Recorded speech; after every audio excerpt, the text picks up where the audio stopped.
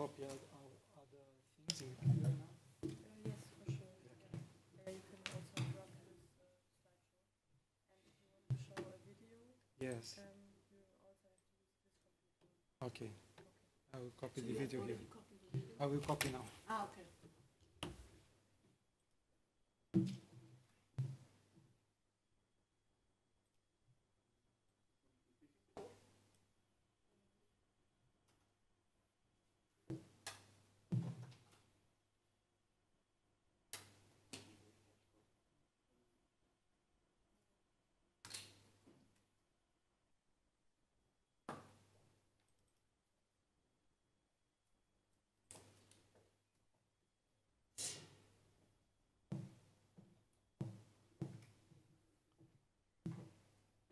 You tested just the sound? Yeah. Trying to put the sound. It's not coming up. But you need to start the video. It's already going on. She's speaking here. Ah. So, sorry. So how do we put on the sound? We're just testing the video. Yeah, the video has been copied, but the sound doesn't work.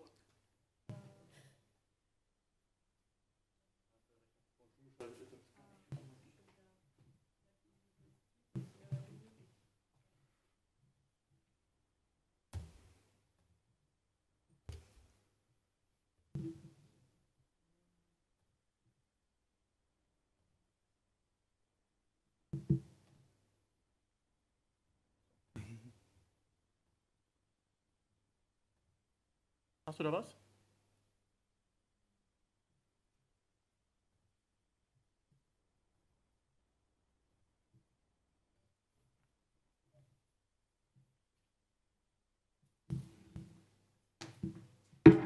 And small renewable electrification projects can act as vehicles for industrialization and long-term base capabilities building.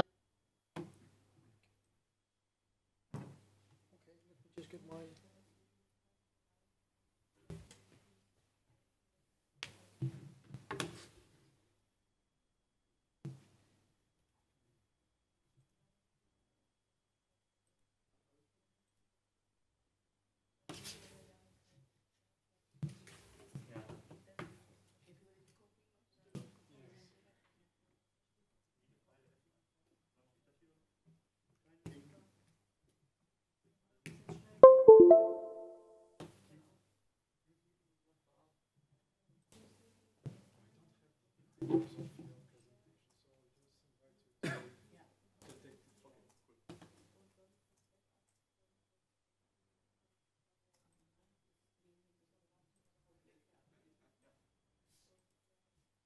Mine is green windows of opportunity in green hydrogen. So I'll go first and then you. Yeah, and then Rasmus.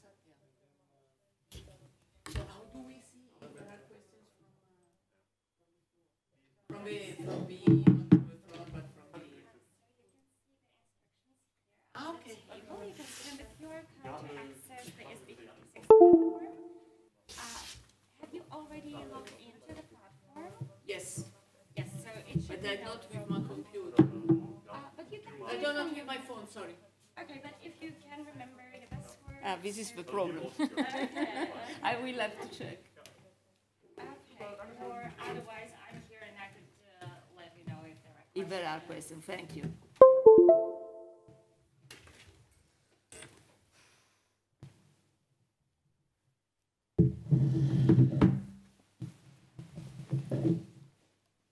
No, it's not mine.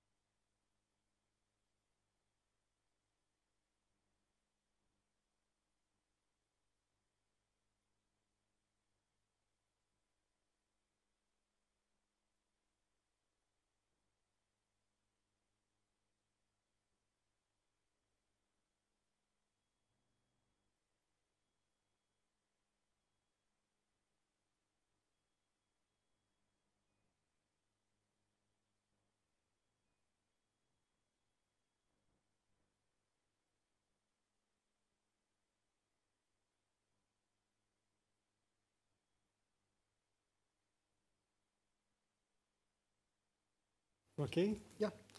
So welcome, colleagues. We will start now the side event on green windows of opportunity in green economy. So windows of opportunity in green economy.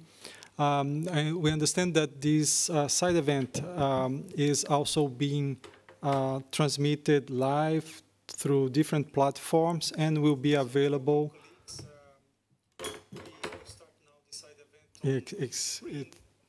Yeah, it's being transmitted that I just got the feedback and will be available later on to be accessed also through these platforms.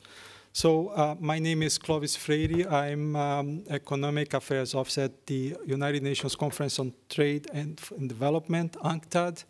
And I have also here my colleagues. So I have Roberta Rabellotti, is professor at the University of Pavia. We have Rasmus Lema, is associate professor at UNU-MERIT. We will also have Akio Takemoto, head of program and administration of UNU-IAS. And we'll have also a presentation of a colleague, Rebecca Hanlin. She's from the ACTS, African Center for Technology Studies. This side event is being organized by UNU-MERIT, ACTS, and UNCTAD, and University of Pavia. So without further ado, we'll start the motivation of this discussion on windows of opportunity in this green economy. So let me share a presentation.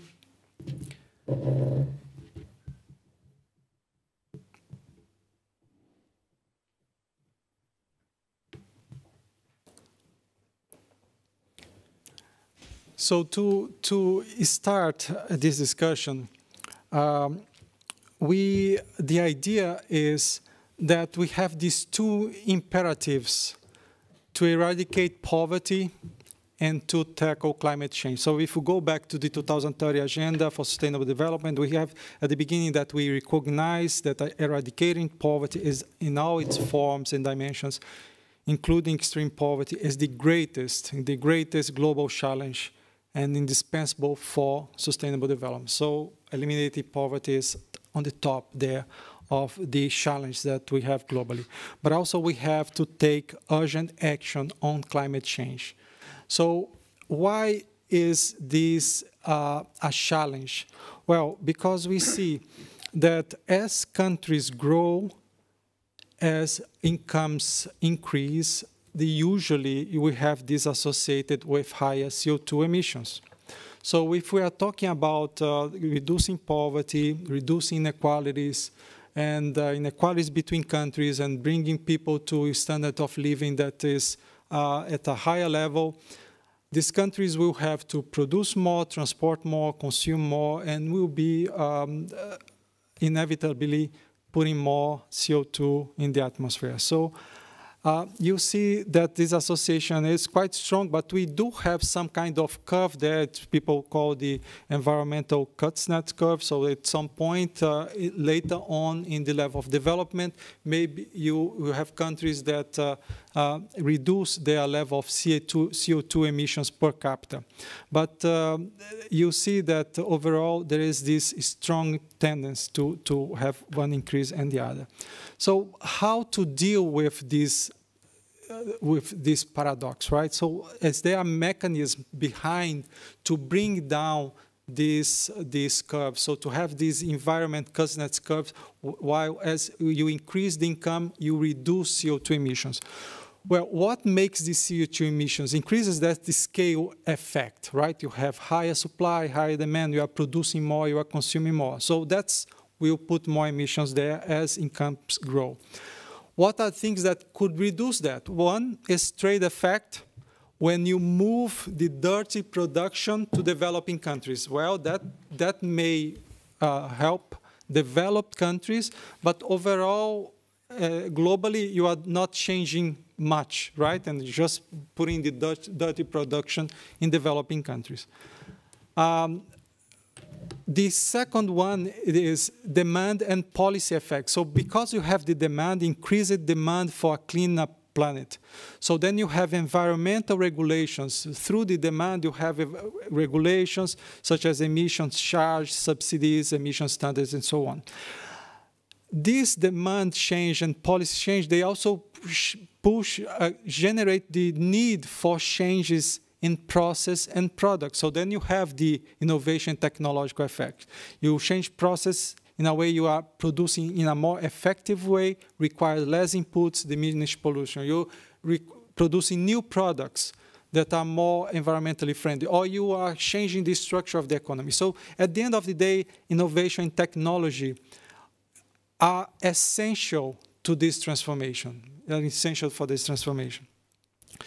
And these technologies that are including renewable technologies, but also digital technologies, advanced digital technologies like AI or IoT that use in the Industry 4.0 can bring also greener some sectors. You see that these are frontier technologies, but already very significant technologies in the market, estimated at $1.5 trillion in 2020, up to 2030 trillion, in 2030, $9.2 trillion market for this technology. So big growth of these technologies. So technology innovation essential. These technologies are being used, being produced. There is a market for that. Let's bring them to the environmental aspects. So what is the big problem? Well, the problem is that historically, technological revolutions are associated with increasing inequality. What is showing this graph is that before the Industrial Revolution, the GDP, the real GDP per capita in the developed countries and developing countries were basically the same. There was very low disparities there. But after the Industrial Revolution, you have this orange line that represent developed countries going up their GDP per capita, and the blue line is the rest of countries that is very low. So you have this big gap. And that you see associated with each one of these technological revolutions. So the problem is that if we are going through a new technological revolution that is required for this green transformation, how can we do that without leaving countries behind? How to avoid that this new technological revolution continues increasing this gap between countries. The thing is that technological revolutions, they also offer opportunities for countries to catch up. And here I'm showing these two waves of technological change, the age of ICT and the Industry 4.0. So one can argue that we are at the maturity phase of the age of ICT. Countries are going already at the end of that age of ICT, and now starting a Industry 4.0 technological revolution. The thing is, in the past technological revolutions, historically, this initial phase of a technological revolution was the time where few countries were able to catch up. During the fourth technological revolution, mass production, US and Germany were able to catch up with UK. During the initial phase of the fifth technological revolution, countries in Asia were able to catch up by linking themselves in value chains related to digital technologies of the age of ICT.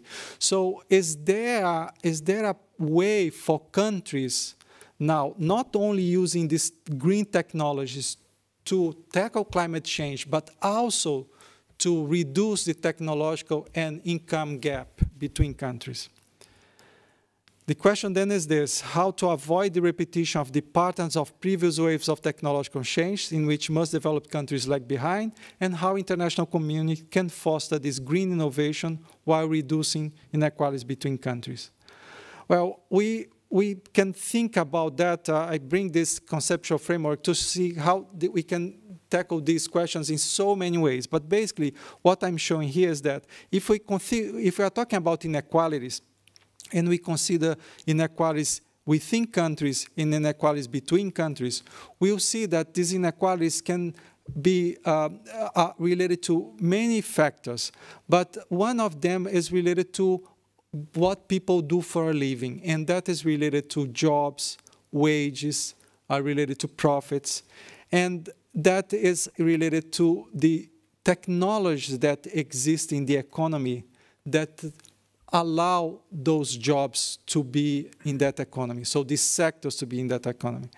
And if you have some of these technologies that are green technologies, of green innovation, so some of these jobs that will be created in that economy will be related to those green technologies, green innovation. So we can look at this issue of inequalities and green technologies on this production lens, and we also can look at this, the user lens, how these green technologies or products that use these green technologies can be used by people and how they help to tackle climate change at the user level, at the consumption level. There is a lot of study already how technology can be used to tackle climate change in the user perspective. How by using energy that is greener, that is solar energy, you are reducing the carbon footprint. How using products that are greener or that you can recycle, you are protecting the environment. There is a lot of studies on that. But what we'd like to focus is how by producing these technologies, by using these technologies in production process, countries can not only help to protect the planet, but also can grow faster and can catch up technologically and economically. So we will, on that, the idea of this whole discussion is to focus on this effect of green innovation through the production lens. We are doing, in UNCTAD, we are preparing a report on technology innovation that is exactly on that, those green windows of opportunity for developing countries to catch up technologically and economically through green technology and innovation. And in this analytical work, we are focused on how they can do that through the production of green technologies, through the application of frontier technologies like AI, IoT, robots to greener global value chains, and also through diversifying economies towards sectors with lower carbon footprints, because most low-income countries, they are very commodity dependent on manufacturing of low value added, so they need to diversify the economies, how they can do that through sectors that have a lower carbon footprint. The focus today on this discussion will be very much on this first one. What are the opportunities in the production of green technologies? So with that, I will now like to invite Roberta Rabellotti to tell us about these windows of opportunity, green windows of opportunity in the production of this technology. Roberta?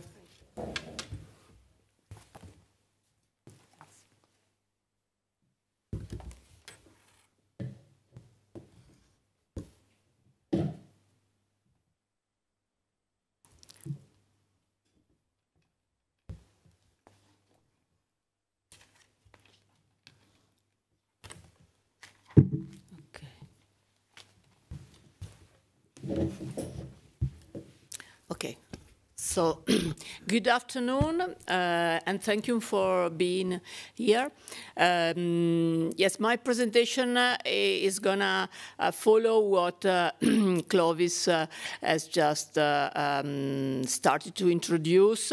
I'm going to focus on the analytical framework to investigate green windows of opportunity. And what I'm presenting is a work I did in collaboration with Rasmus, Lema, on behalf of UNCTAD, and for the preparation of this of the next technology and innovation report. So let me start from the framework.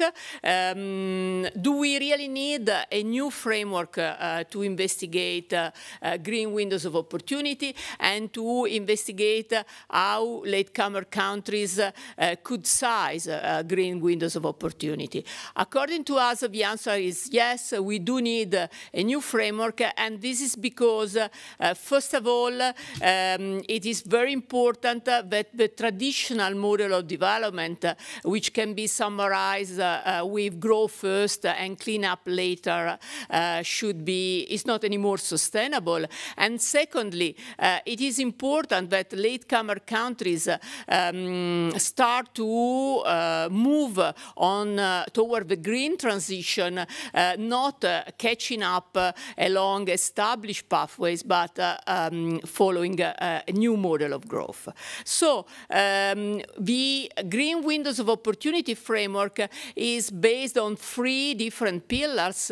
The first one is Green Windows of Opportunities, and I'm going to explain you in a moment what is the specificity of these Green Windows of Opportunities. The second pillar is the characteristics of the sectoral system of production and innovation, and the third pillar is characterized by the catch-up trajectory. So how the interaction between green windows of opportunities and the characteristic of this sectoral system do produce different kind of catch-up trajectories. And what I'm gonna do is to present these 3 different pillars and provide you with some empirical evidence which we have been collected for this new technology and innovation UNCTAD report, which is based on countries at different level of development and on different industries, mainly renewable energy industries and electrical vehicles. So, green windows of opportunity. What do we mean for green windows of opportunity? The specificity of green windows of opportunity is that they are mainly endogenous. So they are created by government and could be influenced by domestic and global environmental and industrial policies. And this is quite different from windows of opportunity which have been studied in different industries, in the catch-up trajectories of different industries, industries as different as, for instance, mobile phones or steel. Because generally, these windows of opportunity for latecomer development have been exogenous, so mainly based on technological changes or changes in external market demand. In the case of green windows of opportunity, examples could be, for instance, the 2006 renewable energy promotion law in China, or some demonstration programs like the Golden Sun or the Ride the Wind program. But there are examples from other countries too, like from Brazil, for instance, the program for sugarcane-based ethanol fuel, or in India, the 2020 National Electric Mobility Mission Plan. And then more recently, the many different green hydrogen strategies which have been promoted or are in progress in many different latecomer countries. So, but of course, green windows of opportunity need to be sized. So it's not enough to have windows of opportunity. You need to be able to exploit them. And here it comes the second pillar of our framework, which is which is basically the characteristics of the sectoral systems of production and innovation. And here we would like to distinguish between the existing existing preconditions and the responses at the level of firms and at the level of other public and private actors. And we also would like to emphasize the fact that these sectoral systems and the responses are very different depending on the different technological maturity of the technologies and the different tradability. So the kind of responses needed to develop a sectoral system for instance, concentrated solar power, which is a relatively new technology, is very different from the kind of sectoral system is needed for the development of solar PV or for the wind industry. And in order to investigate these differences, the different kind of sectoral systems needed, we have emphasized these two dimensions of the sectoral system, which are preconditions and responses. And here you can see a matrix we propose in which we take into account the existence of strong, rather weak preconditions, and on the other side of strong or weak responses. And as you can see, there are four possible scenarios. The first one is the one in which both preconditions are strong and responses are strong. Then there is a second scenario in which precondition could be strong, but there are relatively weak responses. And then a third scenario in which precondition could be weak, but responses are quite active. And finally, a less awful scenario in which both precondition and responses are weak. And so I just very briefly present you some evidence about these different scenarios,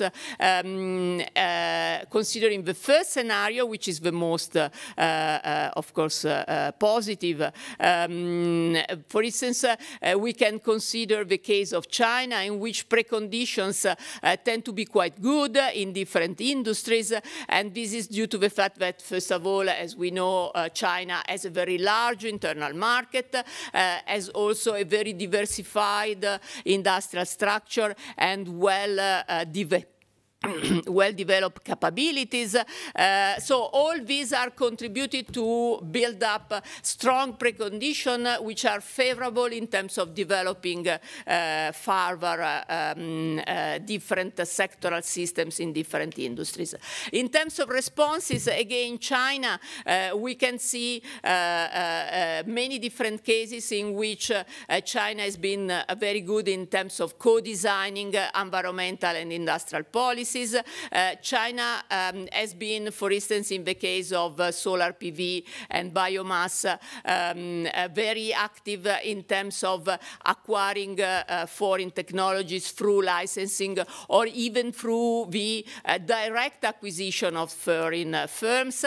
And in sectors which are less mature, like, for instance, CSP, there has been a lot of effort in terms of building up demonstration program and in terms of investing in public R&D.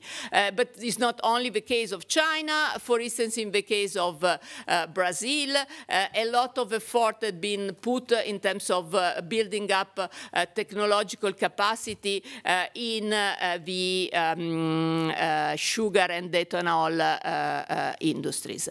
The case of missed opportunity, so strong precondition and weak responses.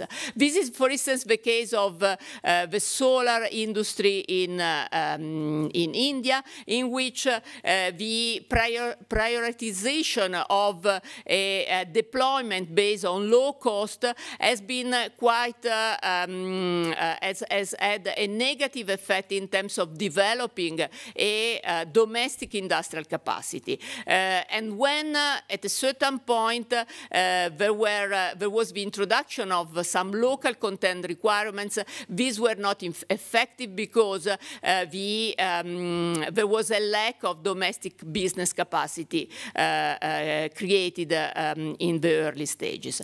A similar case is Bangladesh in the biomass, a lot of investment in public R&D, but very little incentives to invest, to private investment in creating biogas plant installations. And finally, a number of very interesting cases in the scenario number 3, in which we have relatively weak precondition, but a very active approach. And this is, for instance, the case of Thailand, which has been very active in terms of creating the condition for private investment in the biogas industry through financial subsidies, through tax incentives, and also creating a favorable tariff program. Another interesting case is Ethiopia in the wind industry, in which there was the enforcement of a collaboration between the private investors and the local universities to create the condition to build up domestic capacity. So let me come to the third pillar, which is trajectories. Here you can see the trajectories we have identified, in this case for China and for 5 industry: solar PV, wind, biomass, and concentrated solar power. We measure catch-up on the vertical axis based on market, distinguishing between domestic market and global market. And on the horizontal axis, we measure technological catch-up, so distinguishing between new-to-the-country technology and world-class technologies. And as you can see, the different industries have been following very different trajectories. But what is interesting to see is that apart from wind, all the other industries have been able to catch up, both from the market point of view and from the technological point of view. And just I would like just to give you an idea about one of these trajectories, the solar PV trajectory, which is quite interesting because the Chinese industry started to export based on foreign technologies, but when the global demand there was a big fall in global demand because of the financial crisis. What Chinese companies did was to come back to China and to start to produce for the Chinese market, thanks to some incentive created by the state. And at the same time, there was a lot of effort in terms of building up a very lively and very strong innovation and production ecosystem. And when the Chinese companies reached the technological frontier, they started to get back again to the international market and to export in the international market. And as we know now, 2/3 of the solar panels sold in the global market come from China. So key takeaways from this study: new green windows of opportunities are open mainly by policy changes. The sizing of green windows of opportunity depends on country precondition, and there is significant variability in the catch-up trajectories at the sector and country level. And tradability and technological maturity are key in explaining the variability of these catch-up trajectories. So, policy implication, do you still have time? Okay, so policy implication, here I think that there are 2 main dimensions of the policy implication. First, there are policies which are needed in order to open and augment green windows of opportunity, and there are policies which are needed in order to assess, address, and sustain the development of the sectoral system needed to size green windows of opportunity.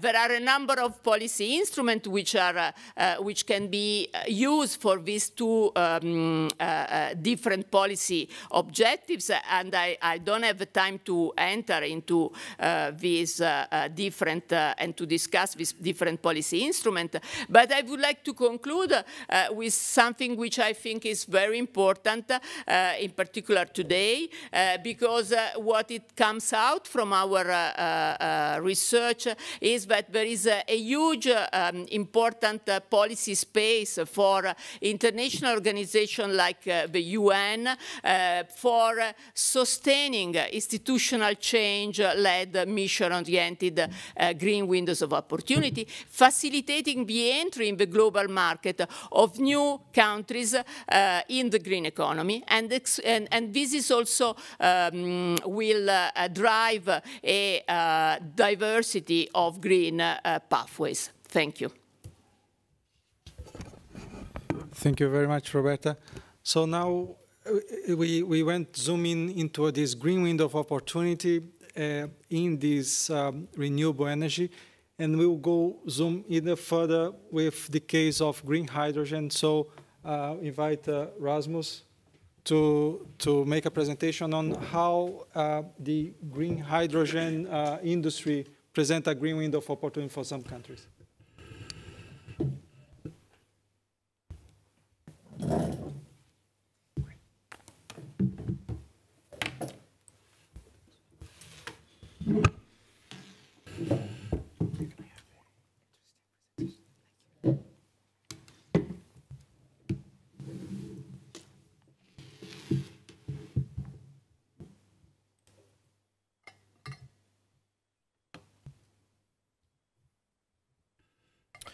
Yes, thank you, Clovis.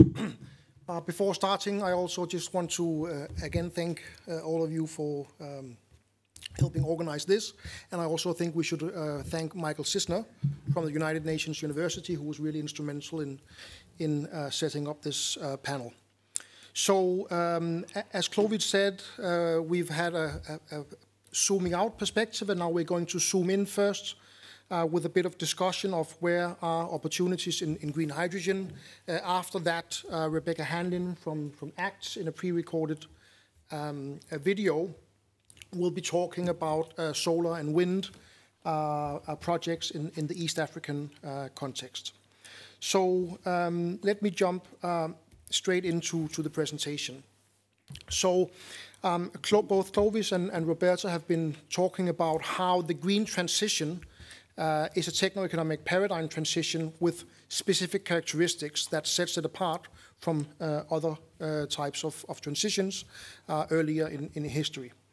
I'm sure all of us in this room are very well aware that in that green transformation, green hydrogen will play a very important role in constituting and shaping technological trajectories,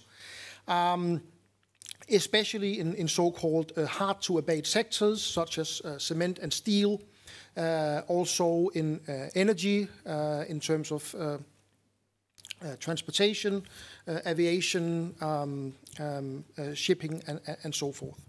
So green hydrogen economies are being planned, are underway. They could constitute and cater for something like 20% of energy demand in 2050, so a substantial part of the green economy which is developing. So, of course, the question that we've been raising is where and how could this present green windows of opportunity, and specifically here, of course, where are the opportunities in green hydrogen. And basically, what we had done, and this is what was explained for this UNCTAD Technology Innovation Report 2020, we did a bit of a literature survey on some of the other sectors that we've been studying. There's much more literature out there in terms of published academic literature. For green hydrogen, there's not so much because it's still an emerging field, so we've been drawing quite a lot on policy reports and roadmaps from across the world. And in fact, we also draw on the recent session at the UN STI forum in which we were discussing green hydrogen. So we're still finalizing the report, so it's also an input to that. So the key questions, very quickly: does the green hydrogen economy offer windows of opportunity? What policy questions and dilemmas are present for developing countries in their efforts to take advantage of these opportunities? And what may characterize the capacity of developing countries to seize the opportunities? Now, just starting with the potential and what we could call the opening of a significant demand window in the green economy. As was discussed, many of the green windows are endogenous, but really this demand window, which is developing, is of a very exogenous character and very market-driven. So what this slide shows is that we are on the verge within the next 10 to 15 years to reach price parity with blue hydrogen, so that's hydrogen from fossil fuels with carbon capture and storage. Now, already now, we see that the cheapest green hydrogen produced from the cheapest wind and solar sources are almost on the verge of reaching price parity. But, you know, over the next 10 to 15 years, a price of $2.50 per kilo will make it competitive. And this is when, of course, the big market shift will start to move. So who can cater for this significant demand there will be? And what this slide then shows is the technical potential for producing green hydrogen under $1.50 per kilo in 2050. And of course, what can be seen here is that in sub-Saharan Africa, there's a substantial technical potential also in the Middle East, in Latin America, in places like Brazil and elsewhere. There are also significant potentials and plans underway. Now, of course, we have to take these measures with some interpretation, because the technical potential is indeed technical, and there's loads of bottlenecks that need to be removed before this can be turned into reality. Nevertheless, we do see that, you know, for a lot of countries in the global south, this is a significant opportunity. So then, thinking about, you know, where exactly then are these opportunities, it's quite useful to think of the green hydrogen sector in terms of its input and output structure. And basically, we can think about the core of the green hydrogen economy, so to speak, and the backward and the forward links. So, of course, in terms of renewables, preparing for the coming hydrogen economy, investing in competitive renewable energy industries, raising finance, and achieving economies of scale around renewable energy is one strategy and one area for attention. In terms of the green hydrogen economy itself, then of course the point is about green hydrogen exports, and I will say green hydrogen exports potentially, as I will get back to. But of course, that is a first step. In a second step, also following from that, we have exports of transformed outputs in terms of fertilizers, ammonia, and different fuels, and so on. And then we have, in a later step, green hydrogen technology exports, so exporting electrolyzer facilities, and so on. So, for instance, again, coming back to China, this is a space where China is very active, and indeed a space where China is also quite cost competitive compared to European and US solution. Then, of course, there's also opportunities in the forward links. So, what we could call competitiveness in decarbonized production. So, in terms of industry, we're already seeing that, for instance, automakers are locating some of their processes in green hydrogen locations, because then you can reduce the total carbon footprint of these auto parts, which will be an increasingly important factor for the electric vehicle industry. Also, in terms of transportation, thinking about the Middle East sustaining its position as a global transportation hub with jet fuels, and so on. So there are really, different spaces in which one can turn attention, but of course the big issue here is about exactly where and how to select across these types of spaces. So there are very important strategic choices here.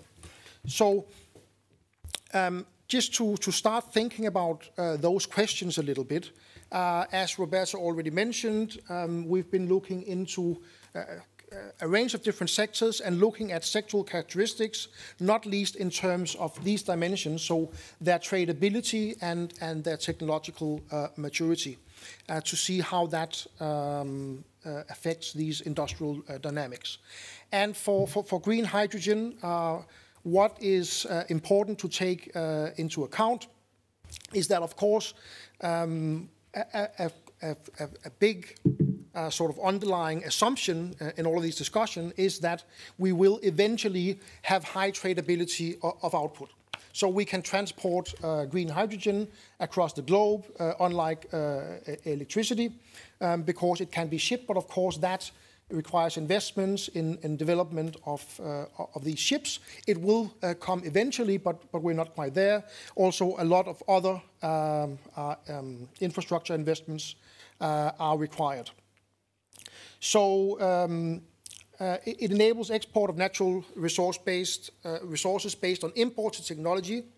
Depending on preconditions, it can support a rapid expansion of renewables and requires investments, as I said, in infrastructure. But there's a huge, of course, danger here that what we are then developing is green hydrogen as a kind of enclave activity.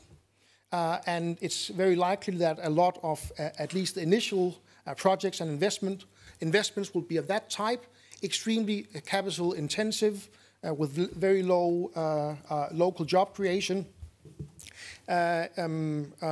So not exporting anything else than the commodity itself. Now, of course, what we want to do is we want to diversify and build on this in dynamic terms, as I was mentioning. And here then it's important to look at what's then the nature of the technology, and the technology itself, if we're thinking about the core technology around electrolyzers and how that connects backward and forward, we have a very low tradability. So that means, in connection to what I was just saying, that we will have globalization in this sector with a lot of foreign direct investments. It's not like you can put a electrolyzer on a ship and transport it somewhere, unlike a solar panel. So that creates completely different dynamics, and it also creates dynamics in which you will have spaces and options for tapping into the value chain. It's extremely difficult to tap into some other types of value chains where everything is manufactured, off-site. But here there will be spaces, so the trick is, of course, then to understand the value chain, understand how you can build on catering for some parts of it and to other parts of it. So in that sense, some of this industrial dynamic is not unlike, for instance, hydropower or large-scale wind power. Then, of course, we have low technological maturity. It's still a developing space. So it requires, from the policy perspective, attention to investment in local research and development. And also in terms of this technological maturity, of course, what is interesting here is that it's a space that's developing. So countries that are engaging in this sector at the moment will have opportunities to shape the technological trajectory in ways that are not possible in already established trajectories. Okay, so let me just summarize here and move on. Basically, the key message from here is that green hydrogen is a very important opportunity. It's stemming from this expected significant demand window, factor endowments across the global south with a big potential for renewables, and what I was talking about then the most, the potential dynamic effects of the green hydrogen sector that makes it a kind of augmented green window of opportunity. In terms of the responses,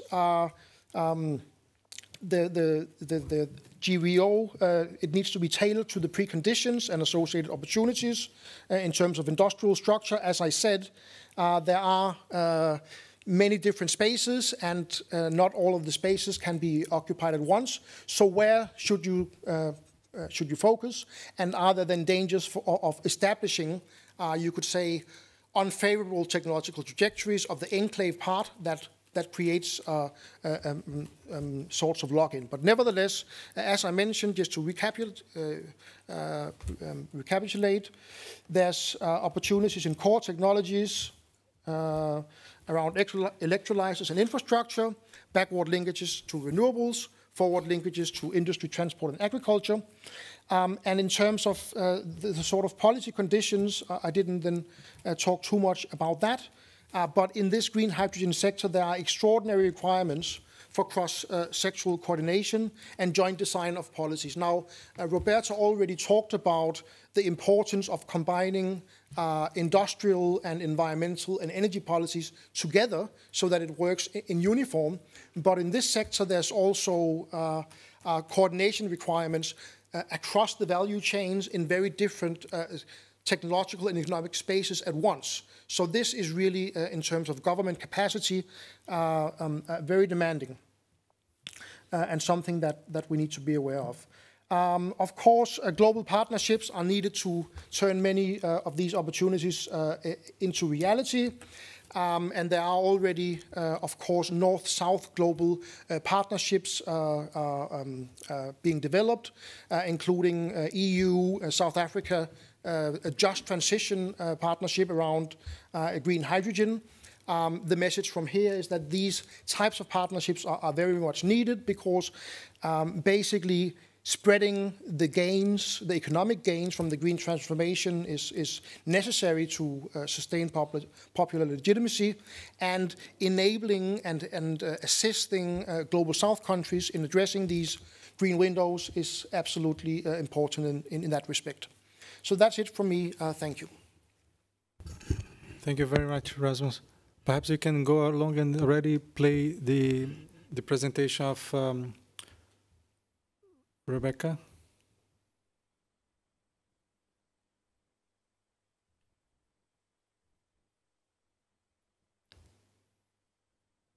Which one is it?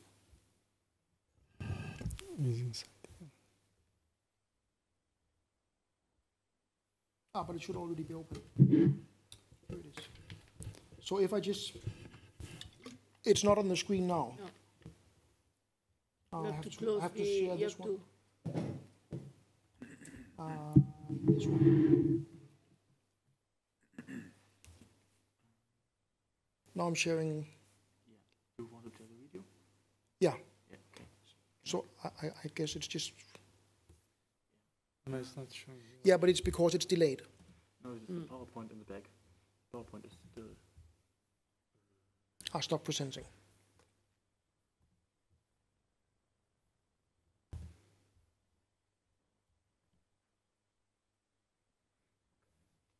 Yeah, it's on the screen now. Yeah, but not on the new thing.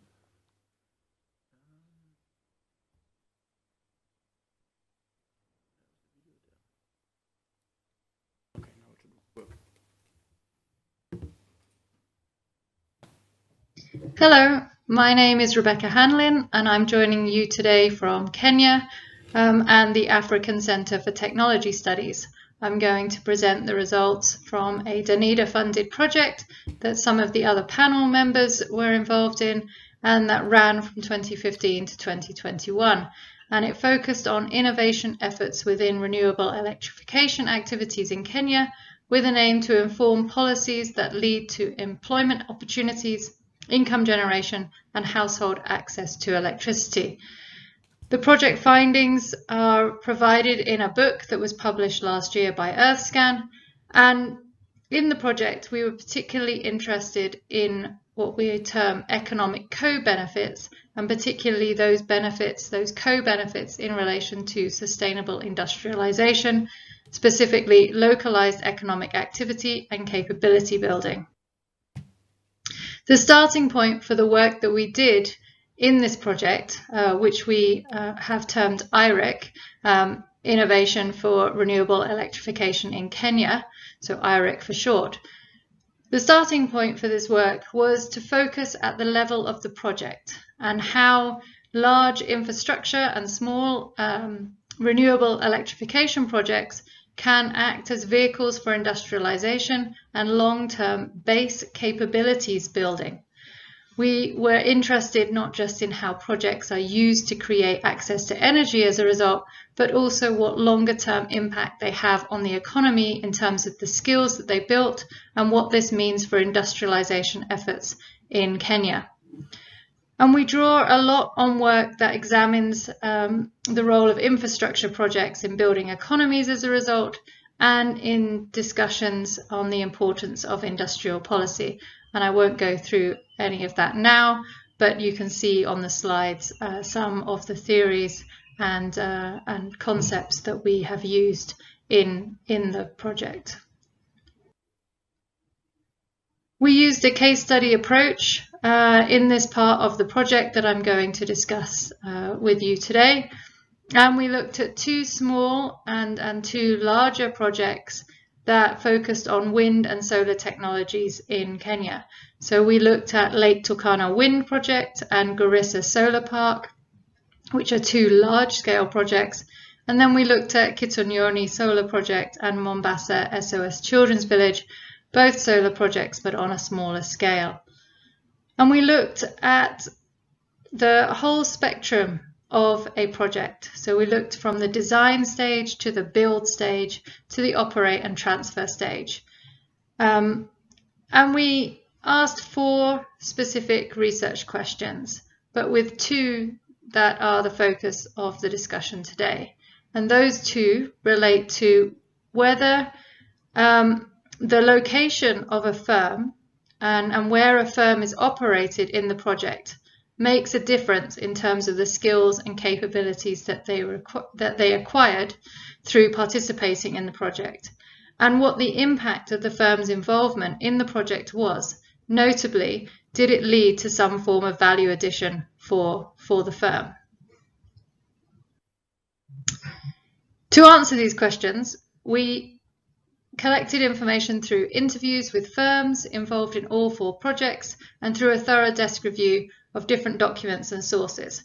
And we looked at evidence of different types of skills, capability building and upgrading as outlined in this table. So we were interested in questions in relation to individual skills in terms of what skills were acquired and through what training opportunities, and what were the government minimum standards for such training and skills. In terms of technological capabilities, we were interested in new physical technologies, such as new pieces of equipment that were introduced into the firm. We were interested in new knowledge that was introduced into the firm as a result of new business opportunities at different stages of the project cycle. In terms of core competencies, we were interested in whether firms acted as an EPC contractor, so whether they performed a holistic function in relation to engineering, procurement and construction, And we also wanted to understand the degree to which they leverage new partnerships on the back of the previous work. So the degree to which involvement in projects led to new projects and new partnerships. And we were therefore interested in the end result, the outcomes of these projects, and whether it led to future activity in relation to upgrading. So whether it led to process upgrading, so increased efficiency, for example, in processes, whether it led to product upgrading, so whether it led to a movement from using, say, Chinese inverters to German inverters, whether it led to functional upgrading, so moving from a contractor with one activity within the project to doing full EPC activities, and whether it led to chain upgrading, so whether we saw people and companies moving from installing one particular type of equipment to a whole different type of equipment. Now, in terms of major findings, we find that local companies benefited in all projects, but that what we call business unusual only occurred in small-scale projects. And what we mean here is that while some local firms did invest in new technology and brought new knowledge and capabilities into their firm, smaller firms did more of this and grew capabilities across the spectrum of areas that we looked at. So, for example, we found that Kenya has developed several firms that have moved from being small contractors on projects to full EPC firms in the space of just 3 years.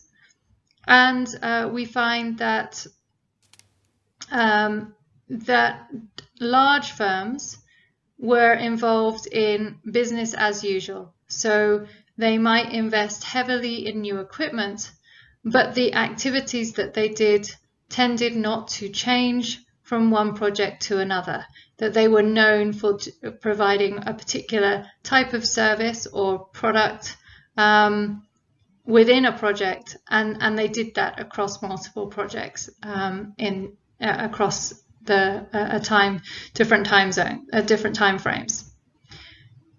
Second, we found that jobs were created through all 4 projects, but many were short-term. And we also found that most jobs were created in the solar PV area due to the dominance of this technology in Kenya, especially at the small scale. What we didn't expect to find, but was very reassuring, was that many projects started thinking that they would rely on external expertise, but found that they could use Kenyan labour, especially in terms of engineering. So this was particularly the case for Lake Turkana wind project, where the foreign large company that was providing the technology, Vestas, the wind turbine manufacturer, felt that it would need to bring in engineers from abroad to run the machines, to run the turbines, and to set them up. And in fact, they ended up being able to recruit Kenyan engineers, and there are now very few expatriate engineers involved in the project. What we did find was where jobs and skills were created, they were very much dependent on where in the project a firm was operating.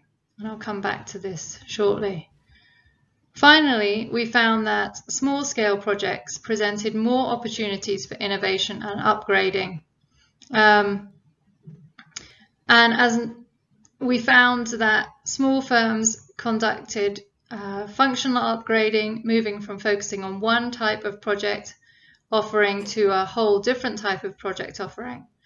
But as I said earlier, at the large scale, there was very little innovation, and that's partly because of the location of firms in the project process, that they ended up maintaining the same firm the same position in projects in all cases.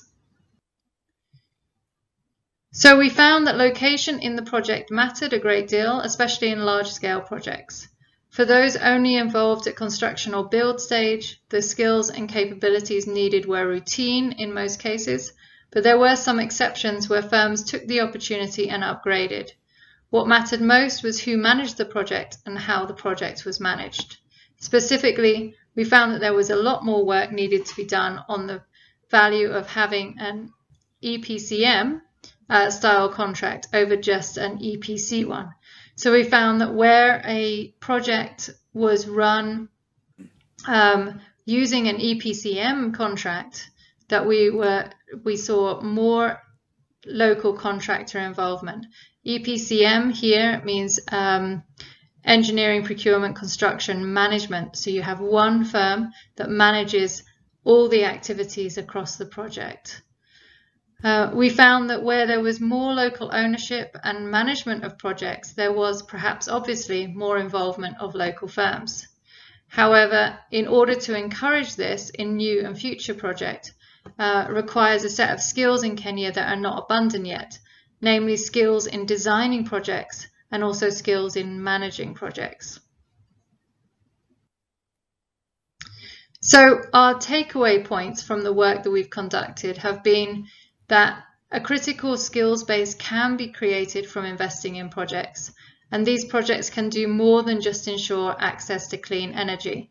We found that companies, firms that were involved in these projects built new skills, built the ability to upgrade into new areas of business, and provided training and expertise that went on and provided an opportunity to become experts in these particular project areas.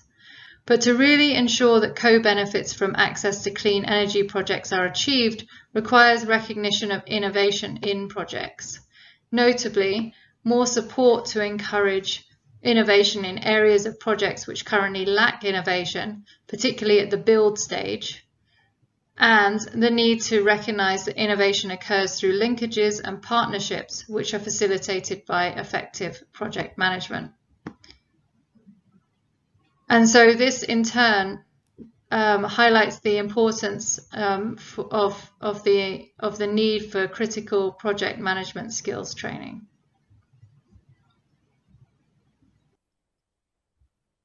So I'd like to stop there and say thank you very much for your time. And I do need to appreciate Danita for the funding for the project, my fellow project team members, interviewees, and the project staff who supported us through these efforts. I'm afraid that due to the online nature of my participation, I'm unable to participate in the discussion, but the project is ably represented by Professor Rasmus Lema, who is with you today in person. I wish you good deliberations and look forward to hearing about them in due course. So that was the presentation of Rebecca, and you can see that the case of wind and solar and how it compares also with the case of green hydrogen, how this sector is very important for the for sizing these windows of opportunity, for the core benefits, as Rebecca was telling about. Now I would like to invite Akio Takemoto. We were talking about capacity building and need for capacity building. It will be now discussed at another level, but also related to capacity building. Akio? Thank you. So may I have a seat here? Yes, Rasmus, you have to. I think that microphone is working. But maybe. No? Okay. Do you need a? Yes. Thank you. But may I have some my comment for your presentation? We can, we can have a round of questions and discussion before Okay. You present, if you wish. No, maybe after. Okay. So I think it's quite late. Okay.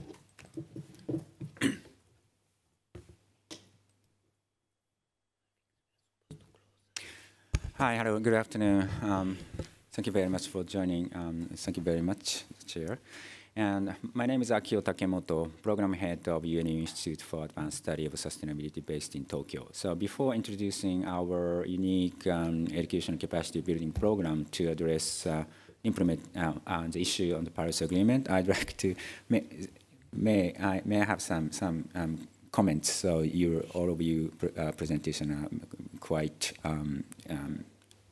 interesting. So first of all, as Rasmus mentioned, for latecomers in developing countries, Global South, it's not easy to be competitive for advanced green technology. So in this case, we need to consider the carbon effectiveness on whole supply chain.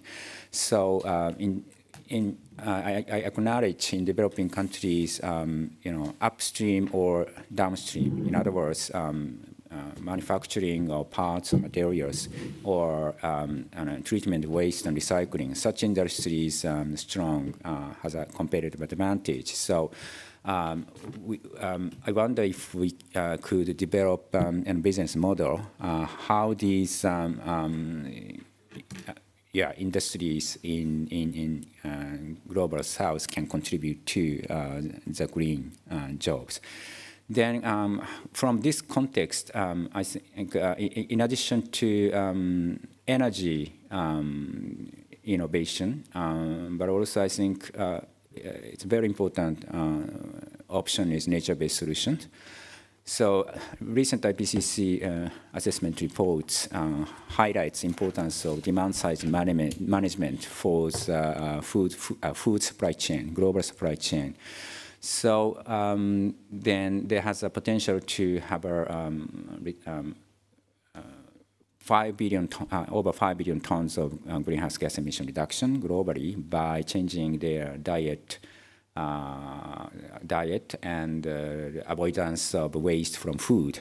So, but in order to create sustainable food system, another technology, ICT, to visualize the carbon emission, carbon footprint, be very effective. So I think there is some kind of specific role for all countries, not only for advanced countries, for all countries to contribute to the green job, I think. So thank you very much. So sorry, my presentation is here. So I want to introduce our recent project on the postgraduate degree specialization on the Paris Agreement. So UNU, there are 14 research institutes across the world. So the MERIT, Rasmus, based in Netherlands, but our institute is based in Tokyo. Then we are doing research focusing on sustainability, in particular environmental sustainability, such as the synergy between climate change, SDGs, biodiversity, water, and innovation and education for sustainable development. Then I'd like to highlight on our unique postgraduate degree program. We have, our institute itself provide the master degree and a PhD degree for the students. It is unique among UN agencies. So currently we have 38 students, 50% is master, the other is PhD, from 20 countries, out of which 76% from developing countries. And I want to stress that over 50% of students receive a scholarship thanks to the contribution by Japan Foundation of UNU, Asian Bank, Development Bank, and Bristol Bank, it's a private bank, and others. Then we have strong partnership with major university based in Tokyo, such as University of Tokyo, through the credit exchange, double degree, and joint diploma system. Then, sorry, I will skip this. Then our program structure highlights the broad, holistic education, then utilizing our, instructors' knowledge, ranging from governance, climate change, biodiversity, water, and educational system, then the students can learn interdisciplinary knowledge through the experience in 2 or 3 years. Then, under this current structure, based on the result of COP26, that we will in the stage of implementation. So UNU-IAS announced to launch the postgraduate degree specialization on the Paris Agreement in collaboration with other organizations by autumn next year. The concept of specialization is to develop future leaders or practitioners who will implement actions for decarbonization and adaptation to climate change in various positions of governments, private sector, and other stakeholders. So we, as a UN agency, will be open to all countries, but however, we will prioritize developing country students. Then, yeah, there are different systems by country, but based on the Japanese credit system, we will consider to oblige 30 credit for getting a master's degree. Then, adding to the coursework, we will set up thesis or non-thesis courses. Then we are considering to develop the new courses quite specific to the implementation Paris Agreement, such as overview of UNFCCC and Paris Agreement and history of negotiation, and transparency system, or national planning or MRV system, and carbon market mechanism, which is related to Article 6 of Paris Agreement. In addition, we will modify the current interdisciplinary study on climate change, SDGs, and biodiversity, food system, and nature-based solutions. Then, as a practical, so our institute will further develop practicum courses in collaboration with our partner across the world. One example is to encourage students in Tokyo to participate in a project of a partner government for developing a strategy or plan on the long-term low-carbon development or climate change adaptation plan.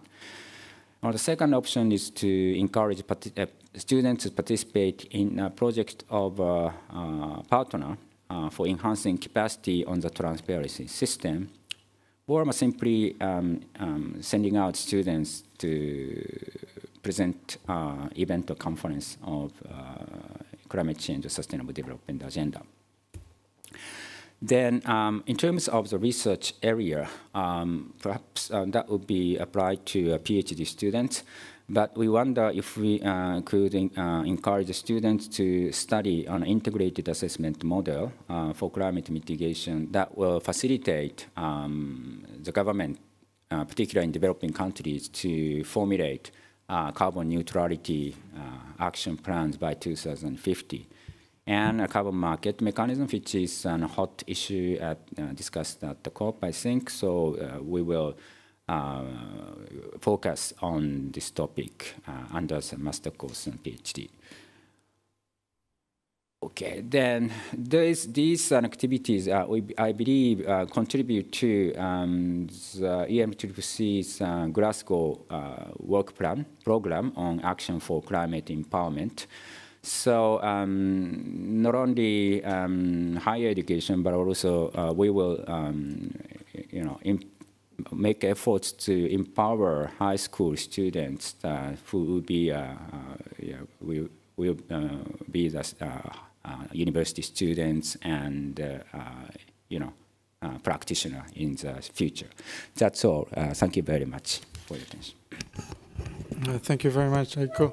So I think that was clear on the discussions that how is important for this green window of opportunity, the policy aspect, and to have people that are better in doing this policy, have better training, I think is fundamental.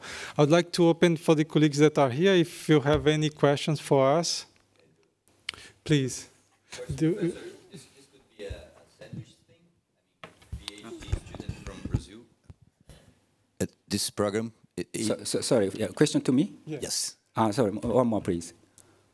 if this program, it can be a sandwich program. For example, if we have a student in Brazil that is doing something similar, could this be a sandwich program with the United Nations? A sandwich, like you start in Brazil and then completing in the doing part of the work there and coming back to Brazil can be done. No. Now students need to start the study at our institute in Tokyo, but we are planning to establish practicum courses, for example, in collaboration with the University in Brazil. Okay. Or some research institute or other organization in other countries to send out the students, then to have experience in project planning or something. Then we will issue a certificate for the students. So, in the case of our student, they will utilize this credit for the degree, but it's not limited to the students in Tokyo. So other students can join, of course. Thank you. Okay. Well, the next thing will be. Yeah. Please go ahead. Sorry, I didn't catch your name. Clovis. Clovis, sorry. Yeah. I would just point out exactly what Professor Akio did. I mean, if we look at and we are talking about the carbon incentives for doing the green hydrogen, right? So when we look at what happens with the Kyoto Protocol in terms of developing the developing countries, we have this transfer of technology. For example, I will talk about Brazil. We during the CDM, we had 50–60% of our projects were on the photovoltaic sector, and we have one of the cleanest grid energy in the planet. So that this push of technology, it does what Professor says. It doesn't create green jobs in our countries, and then when we start looking at this, I mean, you start saying you change the polluted industry to the developing countries, but when they come to developing countries, for example in Brazil, this industry won't be that polluted. Our matrix, our energy matrix is clean. So if you send a polluted industry from Europe over there, it will be less. You have less pollution. Professor just said about the agri-food. The change in Brazil, they produce food with carbon credits. We don't have emissions attached to it. It's because of the land cultivation. And not only that, he mentions 5 billion tons per year on saving on the production chains. I mean, if we start doing improved forest management on tropical forest, we can have more than that. I mean, we have 120 billion tons of CO2 stored on our hardwoods. Those hardwoods could be sold broadly all over the globe, and they will be growing again. But what I'm trying to say is, I don't see this technological transfer bringing a lot of opportunities to advance our economies or our societies at all. I mean, if we can have industry over there that will, instead of exporting soybean grains, for example, if we have an industry that could process that, aggregate value, this industry will be less polluted. And then the food and the whatever is nature-based products that we have that will be exported, they will be exported to other countries with carbon credits. So that would be something that would be very interesting for developing countries. That was just the line that I would... Right. No, thank you very much. Let's just take another one, and then we respond to that. Thanks for the questions. Thank you so much, Michelle Peña from the GIZ. So we just published a study on the lessons learned. Well, we're in the process of publishing a study on lessons learned of the NDC update cycle. And we've seen actually like this huge need of like bringing academia into the whole NDC development process. And it's about like not only MRV systems, it's about building capacities. So I was very pleased to learn today that there are already efforts from the universities here like to actually create these capacities. My question is, however, this is a very punctual start. do you have any networks in place where you can actually like build capacities of the academic institutions in the country to work closer with the governments? Because I think when it comes down to data collection, for instance, or technology transfer, there is still a huge gap, and there are good examples in some countries, but still I feel that one of these bottlenecks still need to be tackled if we want to be successful in like policy development processes. Thank you. Oh, thank you for the question. Any other questions? So if not, let's respond to that. Would like to respond. I can start first, and I'll pass to you. So let me start then with the case of Brazil. I think you are totally right on, of course, on your comments there. I'm also Brazilian, so I know the case. But what I think is important is that the situation of each country is very different. While the energy matrix in Brazil is very clean, as you said, when you go to other developing countries of similar size or GDP, may not be the case for historical reasons and how the development, technology development and so on. So it's very particular.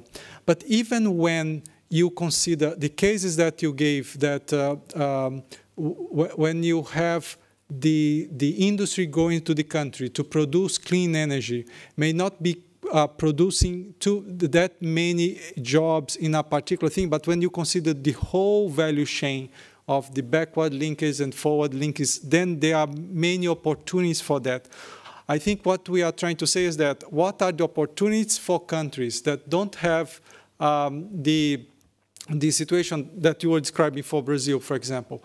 What are the opportunities that they have to use these technological revolutions, not only to be the users of the technology, not only to be the user of the technology to green their matrix, but also to use that to create new sectors, to diversify their economies, to be able to be more competitive and to be able to catch up and close that gap. So I think that is the key. But I totally agree with you. It's not only the case of the country, is what is the sector. Well, it's very sectoral based. So if you tell me, would countries benefit from these windows of opportunity, we have to ask, okay, which country? Which sector you're talking about? And you have to be very specific to be able to give an assessment on that. I think I will stop here, but Roberta? Yeah, thanks. I mean, I just would like to follow up what Clovis just said. I mean, because there are many cases of countries in which, I mean, both advanced and developing countries in which this idea of for instance, of green transition is seen just from the point of view of creating a market and not I mean, here the point is that there is a need for an intervention at the demand side and the supply side. For instance, a case which is very much on the news in these days is Vietnam. Vietnam is I think the country in the world which in the last year or 2 years have been growing more quickly in terms of moving to renewable energies. So they have created a huge market for instance, the solar industry. But this has been created mainly with incentives for foreign investment. So this is not creating domestic capacity in any segment of the value chain. Because, for instance, the solar PV case is typical. I mean, we know that most of the solar panels come from China or from Malaysia. So probably this segment of the value chain is taken. But then if you analyze the solar value chain, there are many different segments in which there is still space for building up production and technological capacity. And Vietnam is not doing much on that direction, which is typical of Vietnam, because Vietnam has been very successful in terms of attracting foreign investment, but then there are, I mean, moving to a completely different industry. Mobile phone is, I mean, Huawei as the largest production plant in the world in Vietnam. If you go and search how many Vietnamese suppliers Huawei has, are less than maybe 10 or so. So, I mean, of course, very good because it's created a lot of jobs, but is not somehow moving up to the next stage of development, as instead, for instance, China has done in the last decade or so. Thanks. So, I would like to tackle the question on the capacity, perhaps. I would like to respond to both, yes. if I may. Do you? Yes. Yes. Is this okay? Yeah. Well, yes. So first to the gentleman from Brazil.